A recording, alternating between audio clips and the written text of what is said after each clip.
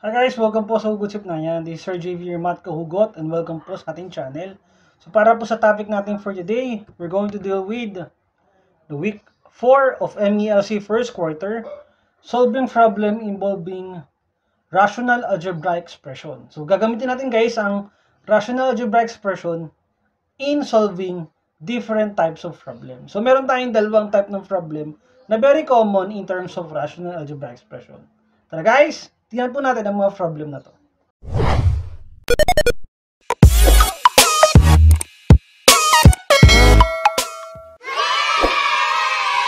So para po sa objective natin for today, so at the end of this video lesson, we're going to solve problem related to rational algebraic expression.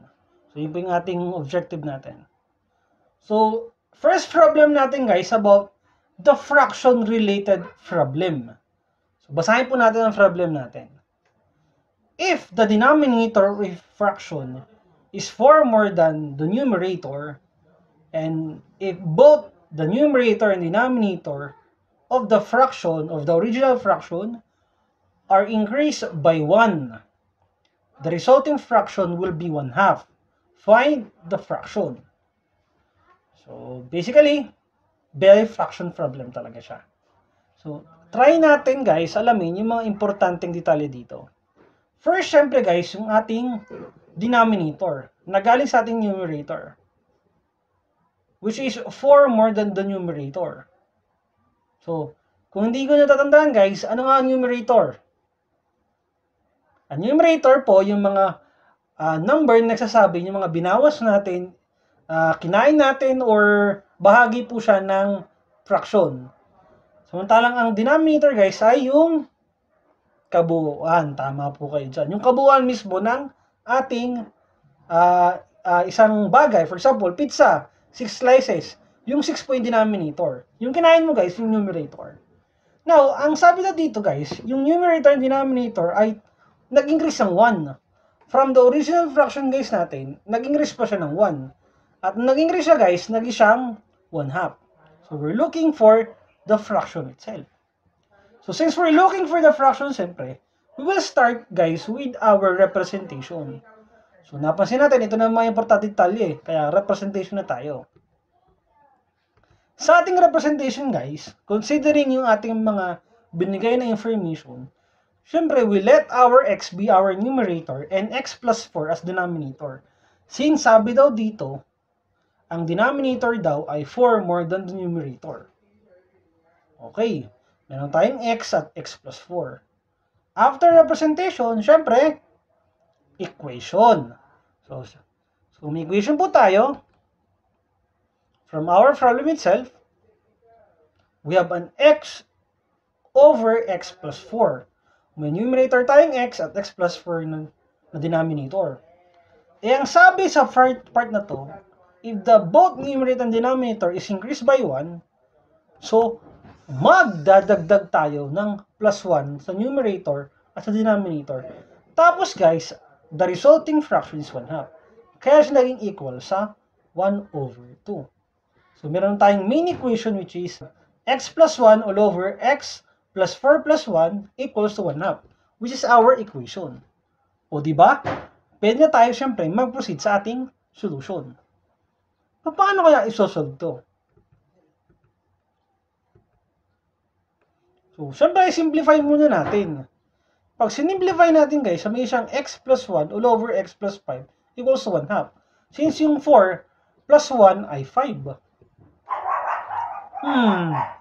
Ano kaya ang pinaka-the best way para isolve to? Kung guys, naalala ninyo yung concept ng proportion during your grade 7 at elementary. Kapag ganyan ang given, guys, pwede kang mag-cross multiply. Since yung inner term at extreme terms guys ito, ay pwede mong makuha since they are equal. So, ang ginawa ko dyan guys, na-cross multiply ako. Cross multiplication by which they are equivalent. So, yung x plus 1, i-multiply ko sa 2. Yung x plus 5, i-multiply ko sa 1. So, yun po yung ginawa ko dito para masabi ko na equal siya. Di ba tandaan nyo, pag fraction, kailangan guys, yung product ng cross multiplication nila ay laging equal. Kaya pwede ka mag-multiply. Trivia yun para sa inyo, di ba? So, solving that, guys, so 2 times x plus 1 may isang 2x plus 2 is equal to x plus 5. O, ngayon, pansinin nyo, kailangan ilipat si x sa kabilang side, si positive 2 sa kabilang side. So, pag ginawa po natin yon, si positive x ay magiging negative x, si positive 2 ay magiging negative 5. So, we have 2x minus x equals to 5 minus 2. So, simplifying, 2x minus x is x, 5 minus 2 ay 3. So, meron na tayong sagot na x equals to 3. Ang tanong, tapos na ba ang problem natin? Hindi pa po. Since kasi guys, yung x na yon, siya lamang yung ating numerator. And we're looking for the fraction itself, guys. So, let's substitute. We have x which is 3, kaya po yung x na to naging 3 siya. Yung x na naging 3. So, 3 plus 4, which is the definition, guys, na nakuha nating term kanina. So, may isang 3 all over 7. So, guys, ang original fraction natin ay 3 over 7. Kung napapansin ninyo, magdadagdag ako ng 3 sa 1. May isang 4. Ang 7 plus 1 ay 8. 4 over 8, ang lowest term niya ay 1/2. Kaya po, tama ang ating sagot. So, therefore, guys, ang ating conclusion, the original fraction of our problem is 3 all over 7. At iyon po ang ating fraction problem. Di ba madali lang? Guys, para sa ating next problem, so we're going to have the word problem. So, let us read our problem. So, Waldo can fix a certain machine in 3 hours, but it takes Baldo, his brother, 4 hours to do the same job. How long would it take them to fix the machine if they're going to work together? So, pansin nyo, it's a work problem, and it's measured by hours. So, let us have our important details. Siyempre guys, if they're talking about their work, siyempre yung paggawa ng isang machine, si Waldo ay kaya niya ng 3 hours. Si Baldo naman 4 hours. Paano guys ang gagawin o gaano katagal sila matatapos kung sila ay magtutulungan para sa paggagawa ng machine na yon? At their constant speed, syempre. Let us consider first, guys, yung ating representation and equation. Guys, pagsasamahin na natin to. So, syempre, guys, yung x, yung number of hours, it takes them, so they're working together to do the work together. So, yung x time na yon.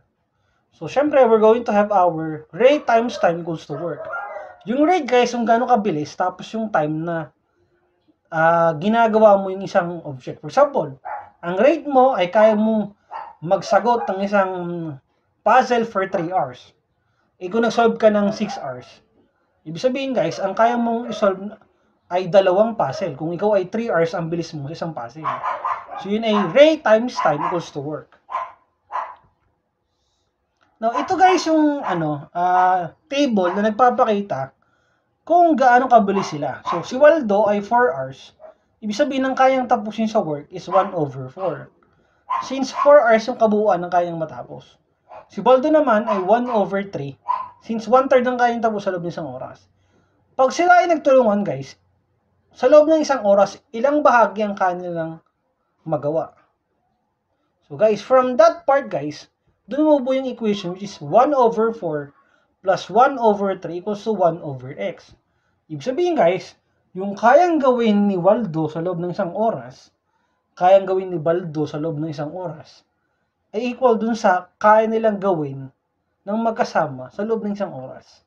At doon guys ating malalaman kung ano ba yung oras o yung eksaktong ilang oras nila kayang tapusin yung kanilang machine.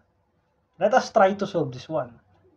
So, tandaan nyo guys, sa 1/4 kay Waldo, 1/4 kay Baldo. Pag pinagsama natin, doon natin malalaman kung gaano sila kabilis. So, for our LCD, we have this problem. So, we're looking for the 12x. So, guys, kung 12x siya, So, we multiply the 12x on the whole equation, it will become 1 over 4 times 12x plus 1 over 3 times 12x equals to 1 over x times 12x. So, since ang LCD natin ay 12x, so it will turn out to be a 12x over 4 plus 12x over 3 equals to 12x over x. So, pag sinimplify natin, 12 divided by 4 ay 3 times x, 3x. 12 divided by 3 times x ay 4x. So, 12x divided by x is 12. Kaya po naging tayong 3x plus 4x equals to 12. Pansin nyo, cancel, 3.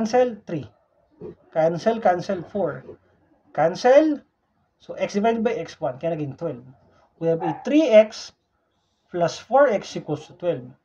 So, simplifying them, guys, it will turn out to be an 7x equals to 12 or a 12 over 7 hours or 1 hour and 5 over 7 hours. O, di ba? Napakadali. So, ito guys ay natatapos nila ang kanilang gawain sa loob ng 12 over 7 hours. So, ibig sabihin guys, ilang bahagi ang kanilang tapusin sa loob ng isang oras. Doon pumapasok guys yung 7 over 12. So, 7 over 12 ang kanilang tapusin. Kapag kinuha mo reciprocal niya, 7 over 12 guys ang kanilang tapusin sa loob ng isang oras. So, syempre guys, para sa ating conclusion, so we'll take them 12 over 7 hours or 1 and 5 over 7 hours to fix the machine together. So, yun po yung ating conclusion for today. So, napaka-importante po niyan. So, guys, I hope you learned something from our discussion for today. Do not forget to follow me in Facebook. So, Jayvee, so, Hugot Sipnayan. So, meron na akong isang pangalan doon, Hugot Sipnayan, and our Mabuhay Life TV. And also, my Instagram, guys. And also, this page, guys. So, napaka-importante po sa akin ito. And I hope, guys, may natutunan kayo sa ating discussion for today about this problem solving involving rational algebra expression. Maraming salamat po, ingat po, and God bless.